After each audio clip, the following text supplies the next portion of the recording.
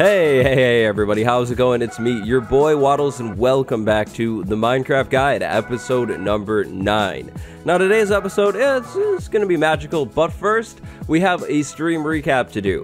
On Thursday, December 26th, we streamed from the world again. It was really fun. Big shout out to those of you who came over to it, that's epic. This time on stream, we went down into the caves. The stream was about an hour and a half. In that amount of time, we got 0 deaths and all of this stuff right here, including 7 beautiful diamonds.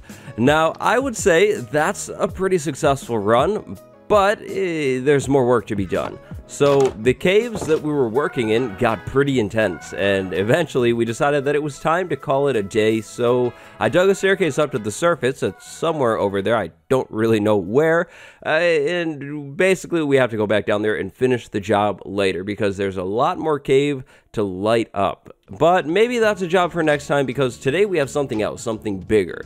In today's episode, we're talking all about enchanting, and actually in the next one, we'll be talking about it as well. Now, enchanting is a really big game mechanic, and it's insanely useful. You should definitely take advantage of it. Enchanting can be used to buff pretty much any and all equipment in Minecraft. So you name something, a sword, a pickaxe, a shovel, it can probably be enchanted. Now, there are a bunch of enchantments in Minecraft. I don't have an exact number. There's a lot, and usually more enchantments are added with each game update.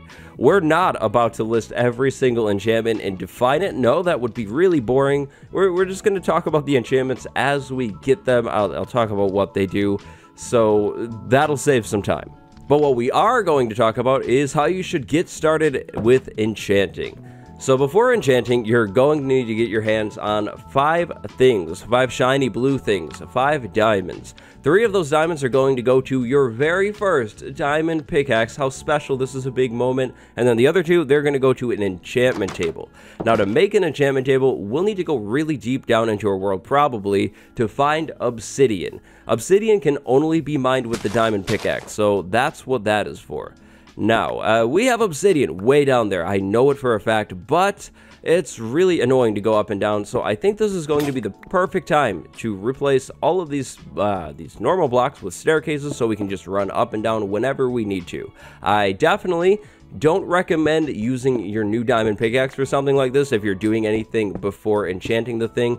You just don't use it. Keep using iron because you want to save the durability on your diamond pickaxe. These are the best pickaxes in the game, and they're expensive if you don't have a lot of diamonds. So yeah, don't use the thing up before you enchant. Save it for the obsidian, and then you're going to want to enchant it. But now it's time for me to staircase. It's got a lot of blocks to place, so I'll be right back. Should be pretty easy, and we're also going to definitely make sure it's nice and bright, because a bright staircase is probably the best staircase. Staircase, check. Now obsidian. So when I was branch mining back in episode 5, I actually found some obsidian. The obsidian is right up here. This stuff is actually in a cave system that we were exploring, probably in episode 3, but hey, didn't finish mining the ores, so you never saw a thing. Once you find obsidian, the first thing that you should do is break a block right next to it and place a water bucket down, because often there's more lava underneath obsidian, and spoiler alert, obsidian is not the most fun block to mine in the game. I mean, yeah, look at this. It takes some time. Obsidian is actually the block that takes the longest to mine in Minecraft, even with the best pickaxe in the game. Now, I recommend getting 4 obsidian and then bailing out on this operation, because you can come back later with an enchanted pickaxe and hopefully have a little less pain when mining this stuff. So, here we go. 3 obsidian, and then the 4th one is hiding over there.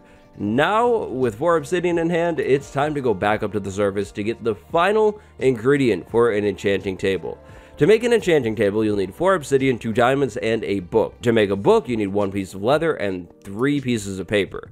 Now, to improve your enchantment setup, you'll also need to have 15 bookshelves. To make a bookshelf, you need 3 books and 6 wood. So, start farming a lot of trees and start farming sugarcane and leather. Now, thankfully, we have these beautiful farms that have been working out really well.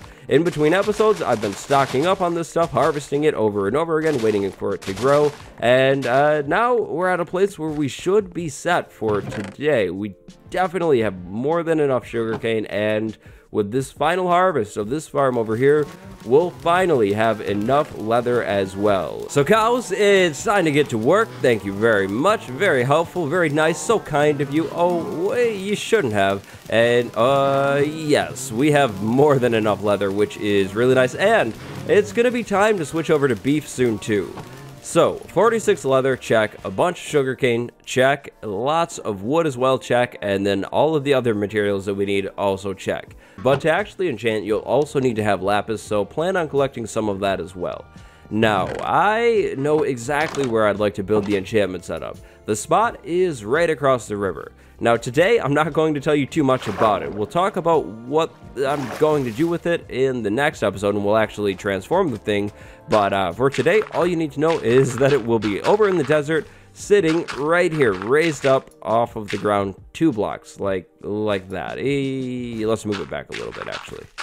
Alright, so now let's go ahead and make all of our paper, and then make a bunch of books. Now, we need the enchantment table. This is pretty expensive, but compared to this next step, that was actually nothing. Bookshelves, ooh, these are painful to make. Even late game, ouch. That's a lot of supplies. So, an enchantment table. I'm sure you guys know what it looks like. This is the thing right here. It makes a really cool nightstand and, of course, an amazing enchantment table. Inside of it, we have this UI. The slot over here is for whatever you're enchanting, and then right next to it, you'll place either 1, 2, or 3 payment lapis. This stuff will be consumed. Over here are the enchantments that the enchantment table is currently offering. So we have 1, 2, and then eventually, as we start adding bookshelves around this thing, we'll see a third one appear right down here. And that brings us to the bookshelf. Bookshelves are an essential part of any enchantment setup if you actually want to get good enchantments, which, I mean, why wouldn't you? Bookshelves basically control how good the enchantments that you'll get out of an enchantment table will be. As you add more bookshelves around this thing, the enchantment levels, so these numbers over here, the 1 and the 4, will go up. That is generally a good thing. A higher enchantment level means usually a better enchantment. Now, these bookshelves need to be placed in a particular way. The bookshelf should be placed 1 block away from the enchantment table with nothing in between the bookshelf and the table. So that means even something like a torch, these torches won't be able to be here. They will actually ruin the whole bookshelf reaching the enchantment table thing. Why? I don't know. Does it make sense? No, not really, especially with a torch, but it's just how it is. And dang it, I wasted wood. Oh man, it's not a big deal though. We have a lot of wood. We'll just, boom, it never happened. Now, these bookshelves can be placed all the way around the enchantment table. That means I could place them over here too, and you can actually place them in the corners. They will still reach the enchantment table, but I think we're gonna do something a little fun and make these bookshelves randomized. Now, the bookshelves can be on the same layer as the enchantment table or 1 layer above. 1 layer above will work as well. Once you get to 15 bookshelves like this, and so long as they aren't blocking the enchantment table, your enchantment levels will be maxed out. If you keep adding bookshelves beyond this point, really nothing will happen. You won't change the enchantments inside of the table. They won't get better anymore. It'll just maybe look better. It'll be all for aesthetics beyond this point. So once we have maxed out the bookshelves around this enchantment table, that means our enchantment levels will be the best they possibly could be. So 7, 9, and then 30. 30 is the highest enchantment level. Now, when you enchant a tool, it won't cost these level amounts over here, it'll cost these over here. So 1 level for this level 7 enchantment, 2 levels for this level 9 one, or 3 for this level 30 enchantment. Generally, you want to take the best enchantment possible unless you're not happy with it. Maybe if we already had Silk Touch, I wouldn't take this and I would roll the enchantment over. We'll talk about that in a minute though. But Silk Touch. Oh boy, Silk Touch is one of the best enchantments in the game, so you already know I'm going to take this. So as soon as I take this enchantment, we'll lose 3 levels, we'll lose this 3 lapis, and this boy will be enchanted. What do we got? Oh my gosh. Efficiency 4, Unbreaking 3, Silk Touch. That is an amazing, amazing pickaxe. Oh wow, we hit the lottery today, elites. That's amazing. That's really, really good. So since these are all brand new enchantments, we'll go ahead and go over them really quick. Unbreaking 3 basically makes your tool last longer. With Unbreaking 3, our pickaxe has the highest chance possible to lose 0 durability when breaking a block. So right now, we have a 1556 durability. If we place this cobblestone down and break it, we still have 1556 durability. It did not go down at all, and that is a really good thing. Efficiency makes your pickaxe work faster, so take note of how fast that is. That's really, really good. We have efficiency 4, which is the highest efficiency level you can get from an enchantment table. We could actually combine this efficiency 4 pickaxe with an efficiency 4 book or another efficiency 4 pickaxe to get efficiency 5 though, and that's something we'll definitely do. Then Silk Touch. Silk Touch is amazing. With Silk Touch, you can pick up any block exactly how it is. So grass block right here. With a normal pickaxe, I mean, I know you wouldn't use this, but you'll get a dirt block. With a Silk Touch one, you will get the grass block itself, which is really, really good, especially if you're trying to spread grass somewhere, like maybe over into the desert for a secret future build. So yeah, wow, we hit the lottery. This is really, really lucky. I am happy, really, really happy. But let's say you weren't so happy with whatever enchantment you have right here. Then there's something else that you can do. So to do this, I recommend having a bunch of stone shovels. Stone shovels are usually the way to go early on. Place a stone shovel inside of the enchantment table, then place a single lapis and take this first enchantment, whatever it is. Then go ahead and put your tool back in, and you should see a brand new enchantment in there. We just rolled over our enchantment seed. An enchantment seed is basically what enchantment you will be getting. Now, there are a few ways to change your enchantment seed. Method 1 is doing exactly what we just did. Enchant something, and then you'll have brand new enchantments up for offer. Another method to change your enchantment seed has to do with the bookshelves. So remember how I said bookshelves control the enchantments? Well, yeah, that's definitely the case. They also affect your enchantment seed. If we were to remove a bunch of these bookshelves, our enchantments would go down, and therefore the enchantment offer should change. Now, I'm not going to do that because there's really no point in doing that, but yeah, you can change the enchantments by removing the bookshelves. Going to a different enchantment table with the same amount of bookshelves is not going to work. You will still have the same exact enchantments offered, so yeah, don't waste your time running somewhere else trying to get a new enchantment. It just doesn't work like that. Now, enchantment setup bonuses or other things that you could put by your setup. The first thing is definitely a grindstone. If you're using the first method to roll your enchantments over, you can place a grindstone and disenchant that thing that you enchanted with a junk enchantment to have that stone shovel back. You'll get a little bit of experience in return too, but not as much as you used to enchant the thing in the first place, at least probably. Then you can repeat the process over and over again. You can enchant it again, go back over here, disenchant that stone shovel, and then repeat, and you get the point. You can keep doing that as many times as you'd like. Now, another thing that you could do to roll your enchantments over is enchant a book. You could have a bunch of random enchanted books, but I don't have a lot of books to do that with, so yeah, just keep that in mind. You don't need to use a stone shovel. You could definitely use a book and maybe take a level 30 enchant. That would work too. So grindstones are the first optional thing that is good to have around your enchantment setup. The next thing is definitely a storage chest. Inside of that chest, you may want to place your lapis and then your junk thing that you're using to roll enchantments over. Those things should always stay by the setup, so you have them ready. Now, last but not least, the other thing that you should have by your enchantment setup, if you want it to be really good at least, is an experience farm. Now, we can't do that today, because there's nothing over here that we have that we could use for experience, and honestly, typically that will be the case. Usually what you'll do is you'll move your enchantment setup over to the experience farm instead of the other way around. So eventually, once we set up some sort of spawner farm, maybe a skeleton farm, we'll probably put an enchantment setup by the thing so we can get the levels that we need to enchant and then turn around and enchant right away. That definitely speeds up the whole process, but I think for the most part, those are the basics of enchanting. So, iron pickaxe, you're going to live there for now too, and diamond pickaxe, hello. Now, we're going to need to make an anvil soon too, so we can name this pickaxe. So pickaxe names, throw them down below. Maybe, if I can remember, I'll leave a pinned comment. But I think, yeah, that basically does it for the basics of enchanting. So that's our setup for today. Now it's time to switch gears and do one other thing that we actually didn't do in the last episode. That thing has to do with a map and some spruce wood. So, compass, there we go, and then paper, there we go as well, and then the cartography table, this thing is going to have to come with me. We also are going to want to grab this top map right here. We're going to change this whole thing in a minute when we make it back to our base. Now, last episode, we went and explored, and that was super fun and cool, but I forgot to do one important thing. That important thing is get spruce wood. For the next build, the enchantment setup thing, we're going to need spruce wood. Spruce wood is also one of my favorite wood types in the game, so we should probably have it.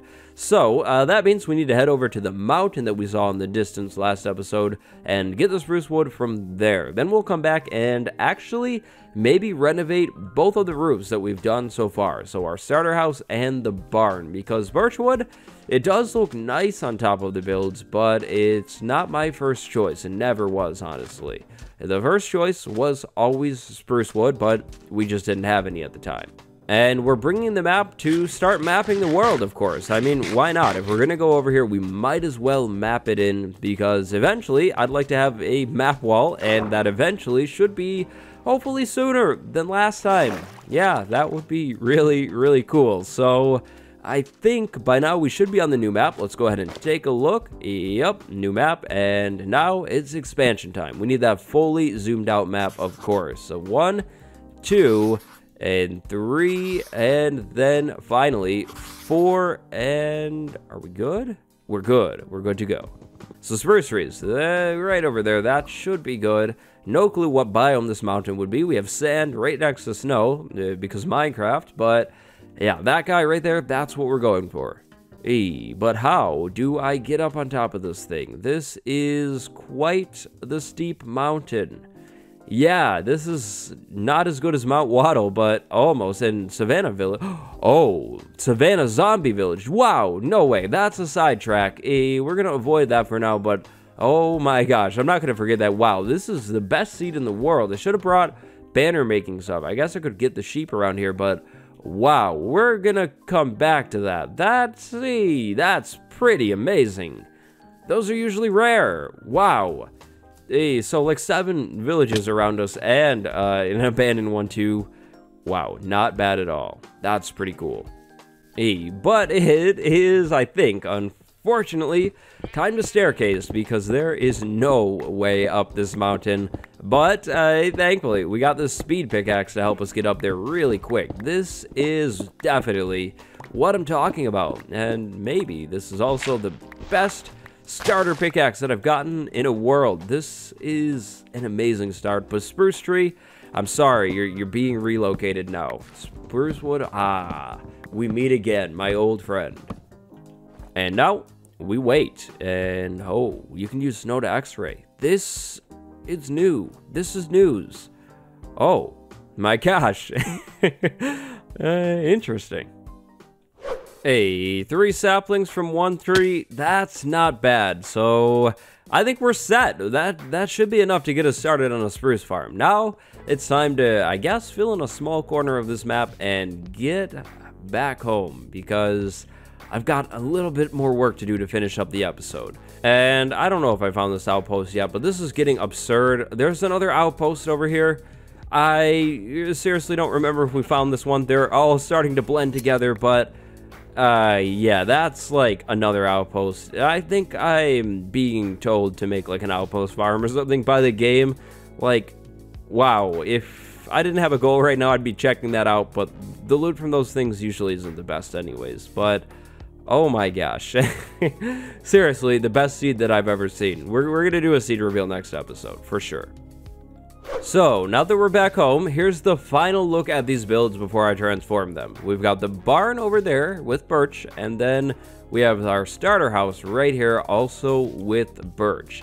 I am going to try and pretty much leave the build intact, like the roof and the shape and everything, just literally change the color of these things. When I come back, these will be all brand new and probably much, much better looking. So, I will, yeah, I'll be right back.